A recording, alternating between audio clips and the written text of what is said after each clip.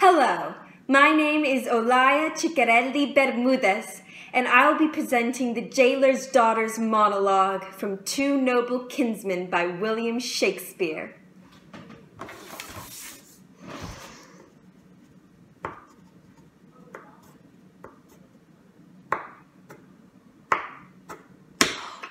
Why should I love this gentleman? 'Tis odds he never will affect me. I am base. My father, the mean keeper of his prison, and he a prince. Oh, to marry him is hopeless. To be his whore is witless. Out upon't! What pushes are we young wenches driven to, and 15 once has found us. First I saw him, I seeing thought him a goodly man. He has as much to please in him, if he please to bestow it so, as ever these eyes yet looked on. Next I pitied him, and so would any young woman of my conscience who ever dreamed or vowed her maidenhead to a young, handsome man. Oh yeah, that's good. Maidenhead to a young, handsome.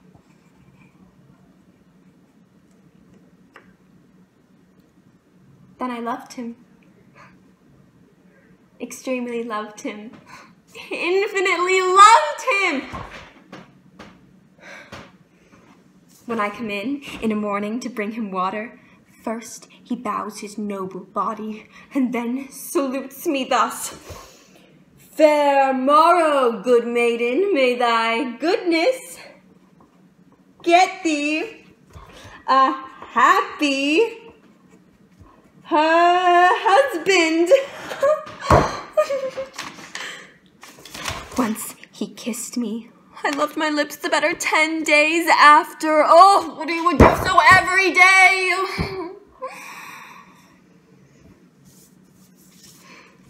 He grieves much, and me as much to see his misery. What should I do to make him know I love him? Say I venture to set him free. What says the law then? Thus much for law or kindred. I will do it, and this night or tomorrow he shall love me. Hi, Mr. Anglin. This is Allison, and I will be presenting to you a contemporary monologue from the play Barrier Islands as the character Janice. I don't like sharing, and I don't like others sharing with me.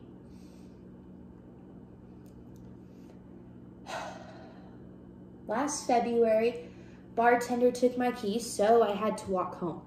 It was cold, but I barely felt it. I got home, realized my house keys are on the same keychain as my car keys. I should have broken a window, called you, done anything to get inside, but I wasn't thinking clearly. I'm standing there by the door wondering what I should do. And I really need to pee. And then I wet my pants. And I thought, well, fuck, this sucks. I'm exhausted, I'm going to sleep. So I passed out on the front porch. When I got up the next morning, it really was freezing, and I knew my foot was fucked. Turns out all the pee had gone down one leg and collected in my shoe. The toes were frozen stiff. I could barely get the shoe off. The ER doctor had to amputate 3 of them, and here I am. I feel much better.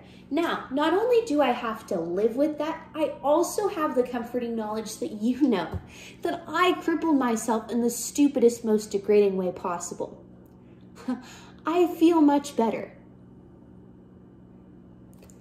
Thank you.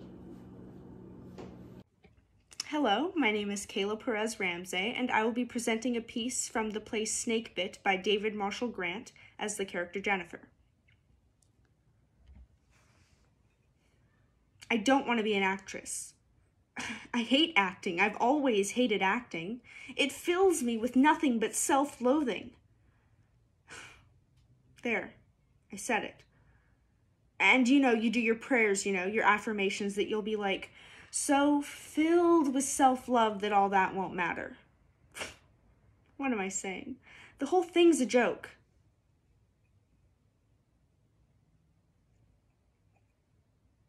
You know why I don't want to act? And don't tell Jonathan this, I've never told anyone this. I started to stutter. On stage, can you believe that? Honestly, I'd get to a word in the script, and when I came to it, I wouldn't be able to say it. I'd freeze every time I would come to the word. I couldn't get it out. I get fixated on a word. The last time I was playing the blind Mexican flower vendor in Streetcar Named Desire. Don't ask why. And all I had to do was say Flores para los muertos. There. I can say it now. Flores para los muertos. I had nothing else to say, just that. I sat around waiting all night. Flores para los muertos. Flores para los muertos. I couldn't say it. Now I can say it. Muertos. I couldn't say muertos. I ended up saying Flores para los dead people. Blanche Dubois accused me of sabotaging her performance. All she wanted me to do was say the line right.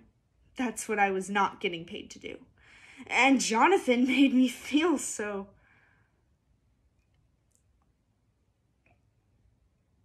You know, why don't I just leave him? I really should just leave him. Thank you. Hello, my name is Bella Lippman and I will be performing Sophie's monologue from Boys by Ella Hickson.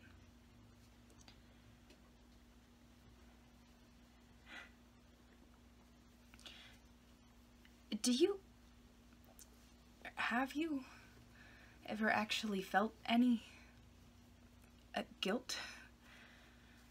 Because it comes as a bit of a surprise that you or I haven't actually or can't actually feel it.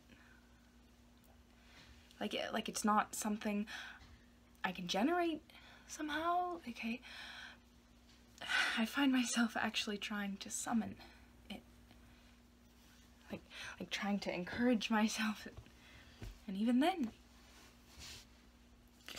I can't do it.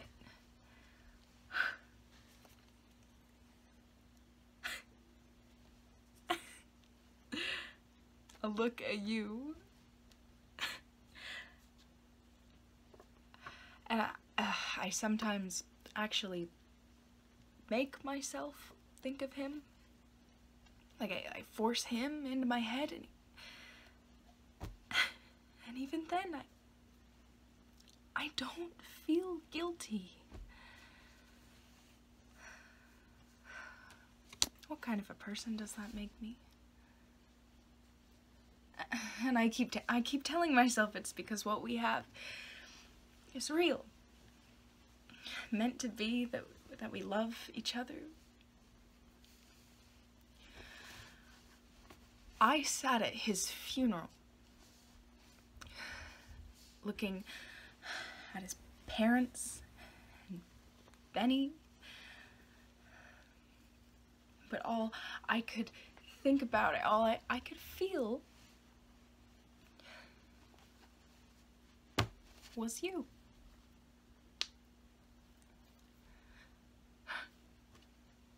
Thank you. Hello, my name is Madeline Williams, and I will be presenting a monologue from A Comedy of Errors in the role of Adriana.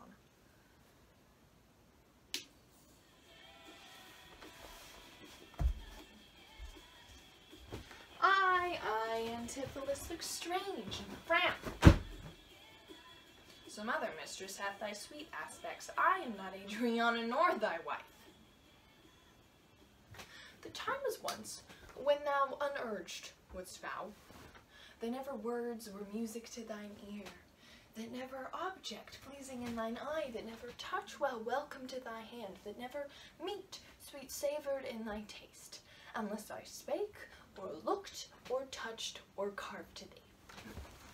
How comes it now, my husband, oh how comes it, that thou art thus estranged from thyself? Thyself, I call it being strange to me, that undividable, incorporate, am better than thy dear self's better part. Do not tear thyself away from me. How dearly would it touch me to the quick shouldst thou but hear I were licentious? Wouldst thou not spit at me, and spurn at me, and hurl the name of husband in my face, and tear the stained skin off my harlot brow, and from my false hand cut the wedding ring, and break it with the deep divorcing vow? I know thou canst, and therefore see thou do it. I am possessed with an adulterate blot. My blood is mingled with the crime of lust. For if we two be one, and thou play false, I do digest the poison of thy flesh, being strumpeted by thy contagion. Keep then far league, and truce with thy true bed. I live unstained, and thou undishonored. Thank you. Hi, my name is Jack McInhill, and this is Isayev's monologue from Don Negro.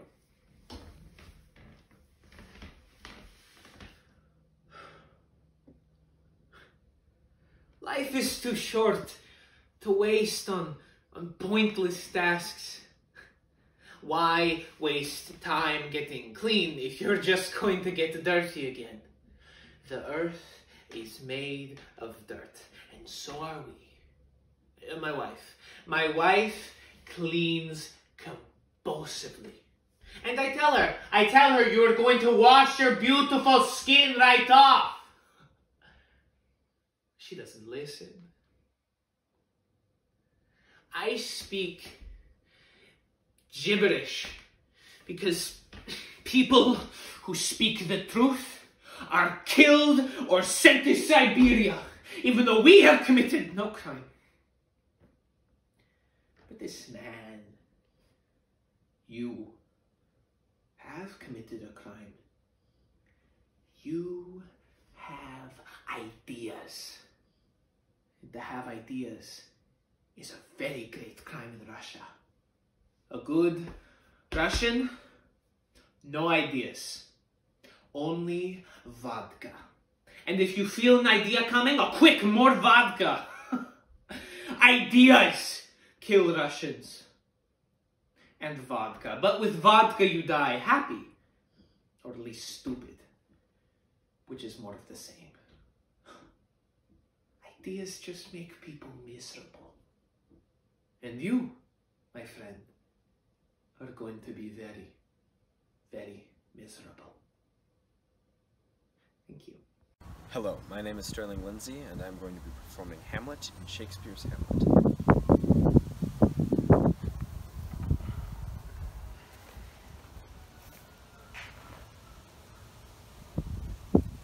I have of late, but wherefore I know not, lost all my mirth, forgone all custom of exercises, and indeed it goes so heavily with my disposition, that this goodly frame, the earth,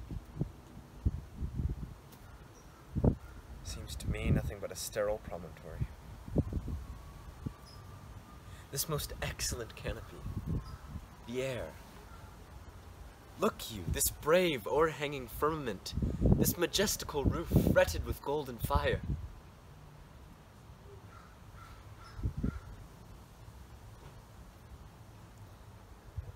Why, it appears no other thing to me than a foul and pestilent congregation of vapors.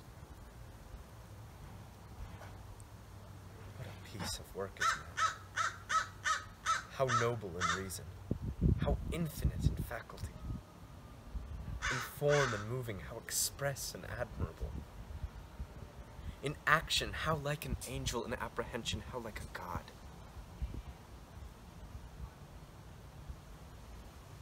The beauty of the world, the paragon of animals, But to me, what is this quintessence of dust? Thank you. Hi, my name is Owen McCannell, and I'll be doing a piece from What I Did Last Summer by Albert Ramsdell Gurney as the character of Ted.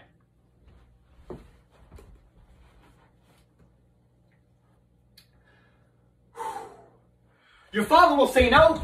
Ah, sure he'll say no. Look it, someday somebody ought to write a play about a Canadian kid who hangs around Americans while his dad takes care of their summer homes. Here's the story. First, he's friends with those kids, trading comic books with them, playing tennis with them, horsing around in the raft. Everything is hunky-dory. Then he starts growing hair in his nuts. And what do you know? The plot thickens. Soon when he shows up to the tennis courts, he gets the fisheye for Mrs. Putnam for even watching, for Christ's sake. And soon he feels creepy even going down to the beach, like somehow it's out of bounds or something. And let's suppose he wants to take out an American girl.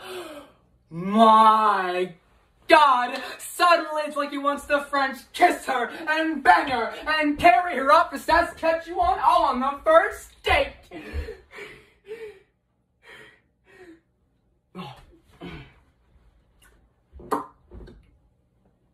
I don't know. All I know is that somebody ought to write about that someday. Thank you. But I do think it is their husbands' faults if wives do fall. Say they slack their duties, and pour our treasures into foreign laps, or else break out in peevish jealousies, throwing restraint upon us. Or say they strike us, or scant our former having in despite. Why, we have galls, and though we have some grace, yet we have some revenge. Let husbands know their wives have sense like them. They see and smell, and they have their palates both for sweet and sour as husbands have. What is it that they do when they change us for others? Is it sport? I think it is. And doth affection breed it? I think it doth. Is frailty that thus errs? It is so too. And have we not affections? Desires for sport and frailty as men have? Then let them use us well, else let them know the ills we do, their ills instruct us so. Hello, my name is Ava Dominichelli, and I will be doing a monologue from An Intervention by Mike Bartlett.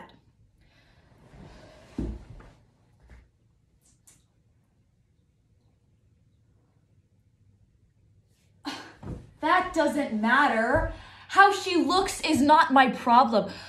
My problem is she is a sort of person who stands at the side of the party and doesn't get near doing anything interesting, not near breaking the rules, but instead she'll take a picture of those that do, which, I mean, if we're being honest, 9 times out of 10 is me. And she'll take a picture and she'll send it out and comment some passive-aggressive little thing like, looks like somebody was having a good time. You know, and it's not even a flattering picture, ever, okay? It's a picture of somebody, of me, or somebody like me who works hard and, you know, doesn't get to enjoy themselves that often. And, oh, I could do without her little comments, you know? And, I mean, honestly, you go to her page, have a look, she's like the fucking joy police, the fun Stasi, going around taking pictures, and shame used to be used as punishment. And now we're all supposed to take part and enjoy it. No, I refuse. You know what? I refuse to give in to the curtail my behavior like everybody does now and give in to the secret fucking camera phone spies, because those are the moments in life worth living for. The times when you're doing something wrong or embarrassing or illegal, you know, and I just feel like since all these cameras have come, everybody's just stopped living.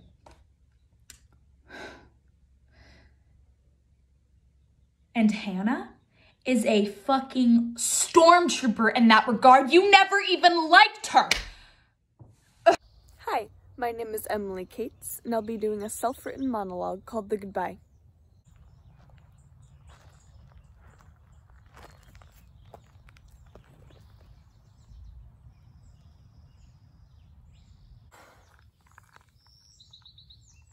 Hi. I know I'm a little late, but hi. I brought you some flowers. They're the red ones that Mom grows in her garden. I know you like them, so I brought them. You know, Caleb helped me pick them out. He's gonna be in middle school next year. Isn't that crazy? He's like this tall. He's the one that convinced me to come out here, actually, so he's always doing crazy stuff like that. He always has.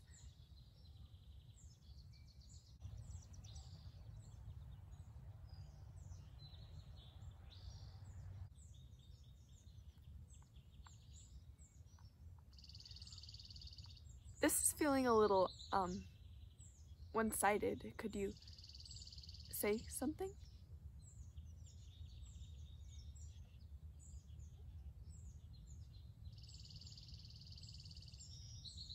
I guess I don't deserve that.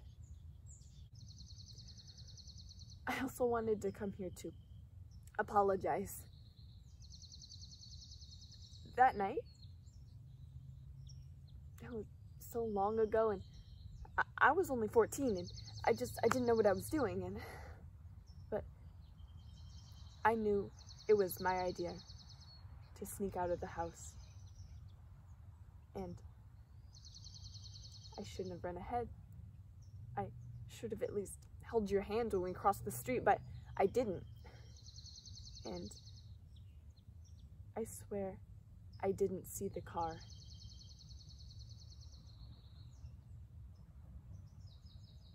I didn't see it. I'm sorry. I'm really sorry.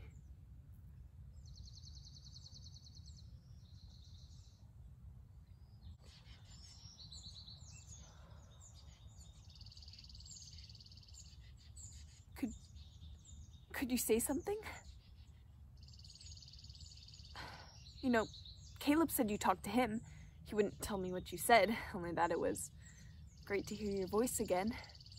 And Grandma says you can talk too. I called her crazy at the time, but I believe her. So, can you just say something?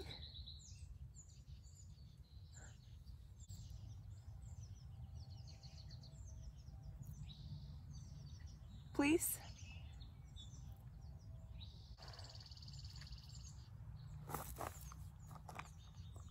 What am I doing here? You know, I waited until the graveyard closed and hopped the fence like an idiot to talk to you. So I wouldn't look like a freak when this inevitably happened. Of course it would happen. Because you're not my sister. You're just a rock.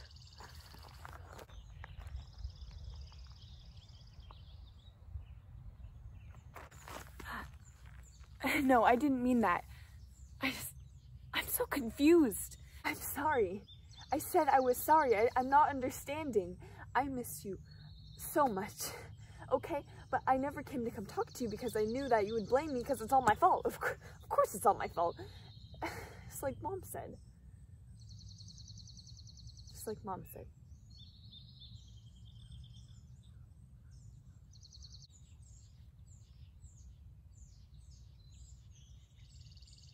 I'm being selfish. I'm sorry. I guess I just wanted to say happy birthday. And I miss you. We all do.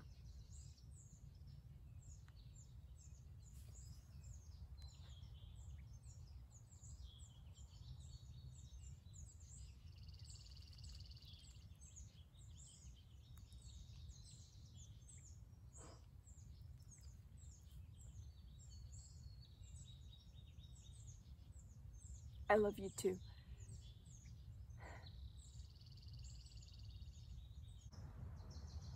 Thank you. Hello, my name is Olaya Ciccarelli Bermudez, and I will be presenting a monologue from Claire Barron's Dance Nation. I don't care about dance. I don't care. I think the only people who care about dance are people who actually care about dance. No, I'm not talking about social dancing. I'm talking about dance. Who cares? Not me. You could be the most famous dancer in the entire world, and I wouldn't be impressed at all. I wouldn't even know who you were because I don't give a fuck about dance. And I don't know many people who do, frankly. That's the thing about the world. It's so big that you can always be anonymous. Like, I've done some pretty bad things on the internet, and some days I freak out, thinking maybe somebody's gonna find out all the bad things I've done. I get really anxious, and I'm like, oh my god, my life is gonna be ruined. I mean, at some point my life will be ruined if somebody finds out, and that makes me panic. And I get anxious, like I said, but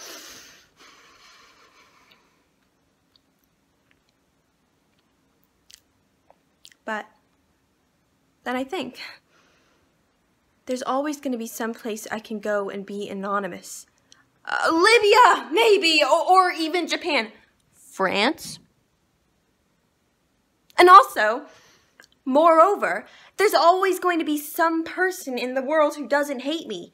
Like, even if I told them the worst thing I'd ever done, they'd be like, I don't really mind. I don't care. That always makes me feel a lot better when I'm feeling anxious about the things I've done.